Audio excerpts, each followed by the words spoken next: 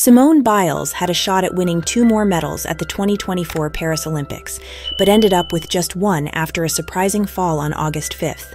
She first competed in the women's balance beam final where she slipped off the beam, preventing her from reaching the podium. In fact, she wasn't the only one to fall.